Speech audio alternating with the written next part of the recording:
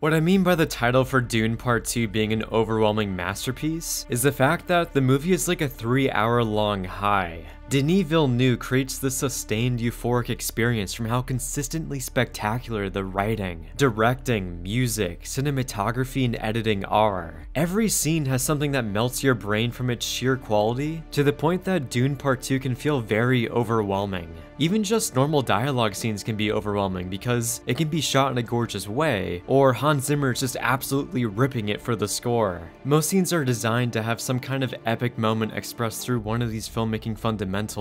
And God help you when everything comes together in harmony, like in the final climax, where you just get dropkicked by the monumental euphoric rush. On one hand, having 3 hours of this can be pretty exhausting, and I can see why people may like the first Dune more because it's more graceful and smooth, while Dune Part 2 comes in off the top ropes with a ton of action. The pace is electric despite being 3 hours, and there's really not a single thing I would cut or change. That, and unlike the first Dune, Part 2 tells a significantly larger story with a huge scope and scale the size of Baron's waistline. We're jumping around to different planets with the Emperor's homeworld, House Harkonnen's home planet that has a black sun that made for a cool creative visual language, and we're exploring the entirety of Arrakis. Despite this being pretty daunting, the world building in Part 2 is perfectly balanced to the point that it doesn't make your head spin. It gives you just enough through the environmental storytelling and small amount of exposition to understand the vast world.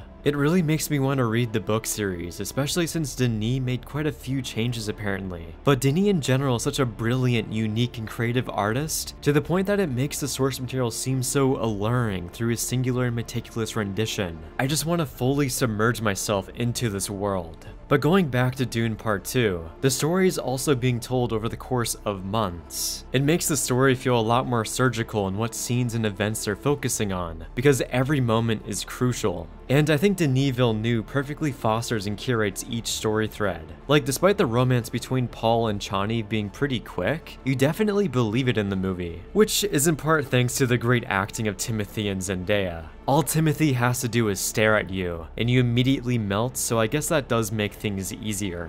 But yeah, it feels weird looking back at the first movie, and it only taking place in less than a week. The ambition and storytelling for Part 2 somehow makes the first movie feel so small, when initially when it originally came out, people were floored by the grandeur of Dune. The second movie basically triples down and takes everything great about the first movie and elevates it even higher. So yeah, that's my explanation for why Dune Part 2 can be overwhelming, despite it still being a masterpiece. And since it's so overwhelming, I feel like I have to see it again to really digest this massive full-course meal. Especially seeing it in IMAX with a detailed and immensely depth soundscape, and Hans Zimmer's score shaking your soul. Now, for specific aspects about Dune Part 2, I can't really pin any flaws onto the movie. The only small nitpick would be me wanting more breathing room between the epic moments because the sheer amount of them can be a lot. But besides that, the cast is pure excellence. Austin Butler rockets into the film with such a devilish and unhinged villain. His acting is hands down the best in the movie, and even the design of the character perfectly aids the menacing nature of the villain. It takes a bit of time for him to come into the movie, and I wish he was able to make an even earlier entrance because of how great he was. Timothée Chalamet has a great arc and is constantly grappling with engaging themes, like using religion maliciously, the crushing weight of destiny, and the oncoming doom of war and the consequences that brings about. Every moment shared between characters is dripping with thought-provoking conundrums that infects everyone. Then it explodes and ripples through everyone as they express their own unique perspectives. The conflict between each character because of this is outstanding. Also, there's a surprising amount of humor in the movie through Javier Bardem's character. He's such a great actor and he steals a lot of his scenes. He has this weight to his acting that comes across as effortless, and any humorful line he has lands really well. Then Paul's mom gains a massive importance within the story that both makes the world more rich and makes for an even more interesting character. It's hard to say this about most ensemble movies, but every character is integral to the story, and they're all perfectly utilized. Generally with ensembles, you can kind of pinpoint a few characters within the story that didn't matter or weren't very good. But that's definitely not the case with Dune Part 2. Everyone plays a key role in the story, and that's the benefit of adapting a great book.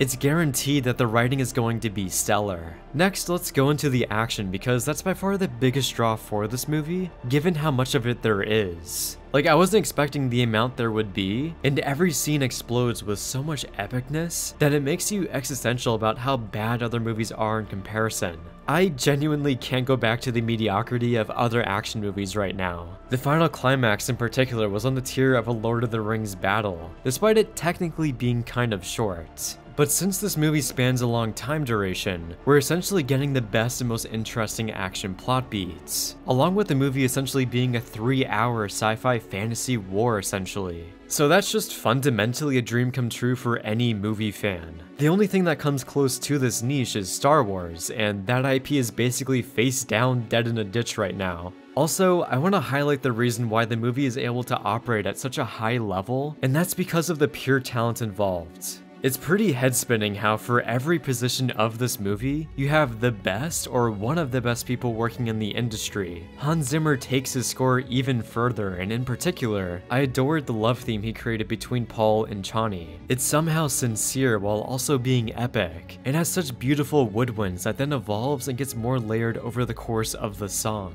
Hans Zimmer is one of those composers in which when he releases his new score, you drop everything and listen to the entirety of it. We have Greg Fraser, who's quickly becoming my favorite cinematographer, who has also done Rogue One and The Batman. Part 2 manages to be even more inventive and creative visually, and it has some very striking imagery. The opening action scene with the eclipse in particular was basically like throwing the audience back into the deep end. It was just a perfect way to start the movie, and the stylization of the scene through the harsh orange color grade made it electrifying. Then Denis, as always, is just a pure mastermind, and at this point, he's one of the best directors who's ever lived. Just like the first Dune, Part 2 is essentially operating with Oscar-worthy technicals that are even better this time around. I don't know if the Academy will double dip and give them even more wins, but I wouldn't be surprised if Dune Part 2 inevitably gets a Best Picture nomination. It feels surreal that we're in real time watching another Lord of the Rings type franchise unfold in front of us, and 20 years from now we're going to be jealous of the series releasing.